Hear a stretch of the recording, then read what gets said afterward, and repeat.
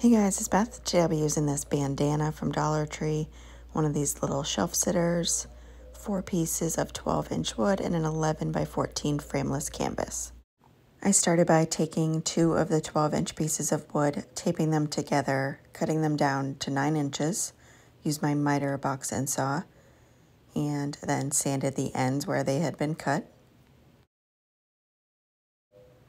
I then held up the 9-inch pieces on the 12-inch piece just on the ends and marked those off so I don't put paint on those so the wood glue sticks better. I then painted in between those marks on the 12-inch pieces, and then on the 9-inch pieces covered those completely except for the very ends of them. Flipped them over, and then the 12-inch pieces got painted fully on that side as well as the ends. When they were completely dry, I used wood glue to put the pieces together. So the 2 12-inch pieces are on the top and bottom. The 9-inch pieces are on the sides. After I put the wood glue on, I used some masking tape to hold them together until they dry.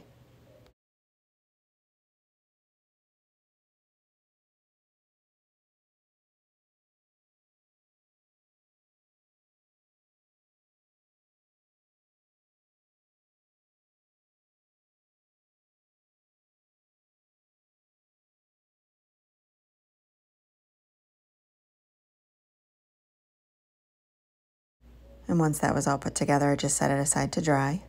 And then I took this box from Dollar Tree, a little shelf sitter. It's about 4 by 4, and painted it with Snow White chalk paint by Waverly.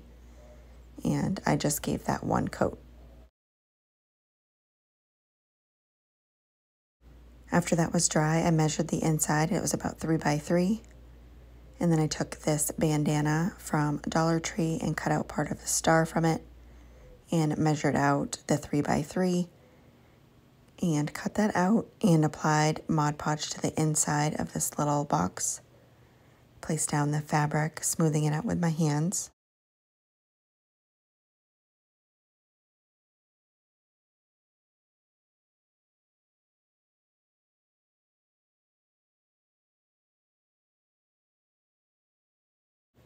I then used my heating tool to dry that, and then once that was dry, did an outer layer of Mod Podge, and then used my heating tool to dry that layer as well.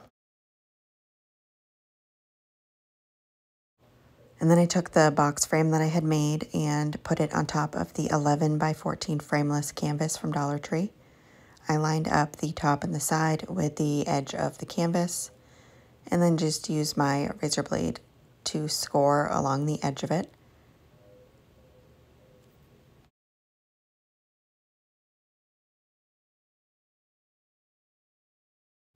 I then used the razor blade again and went along those lines a bunch of times until I could break those sections off.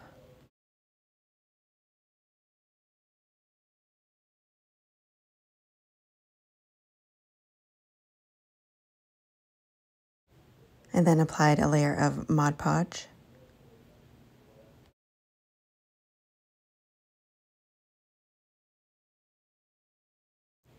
And then took this other bandana from Dollar Tree, placed it over so most of just the red and white stripes were showing on there, and a little bit of the stars on the left. I'll be covering that part.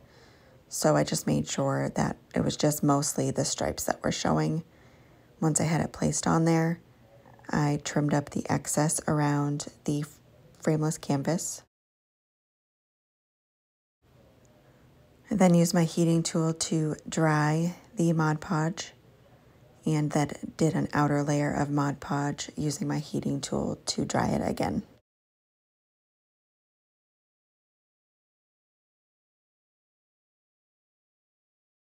Once I had it completely dry, I trimmed up the excess bandana around the edge, then used this Distress Oxide pad and little stamp brush and gave it good distressing.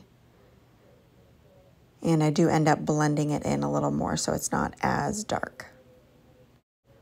I then did the same thing to the star section and the frame on that, and the larger frame I had made earlier.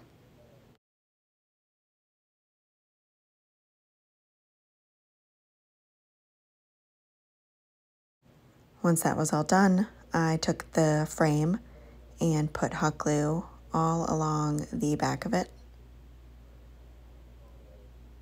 and then placed it right down onto my canvas with the flag. After I had that placed on there, I put some hot glue on two sides of the little box with the stars and the left top corner, and just placed that down.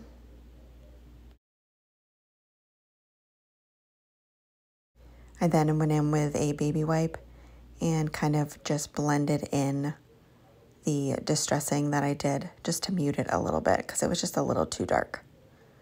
I like a good rustic look, but it was just too much for me, so I blended it in, and I did this on the entire thing.